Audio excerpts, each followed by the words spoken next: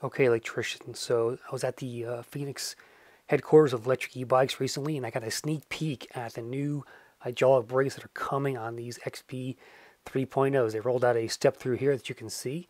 I only have pictures today, so no video for you, but I did take some up-close snapshots for you here.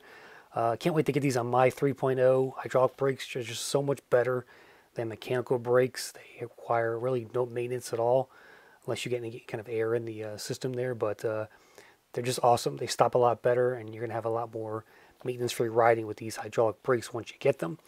As a reminder, they're going to be rolling this out in, I think, late July. They'll be announcing an order form. You can go online if you already own a 3.0 to get these, and then you take them to your bike shop, pay to get them fixed, pay to get them installed, and off you go. You can see it, like the caliper there on the front wheel. These are nut branded hydraulic brakes, I believe. Here's another look at that left-hand side lever. Again, there's mineral oil inside of these, which replaces the wires essentially. Here's the right side. And then coming up, you're going to see a shot of the caliper on the rear wheel as well.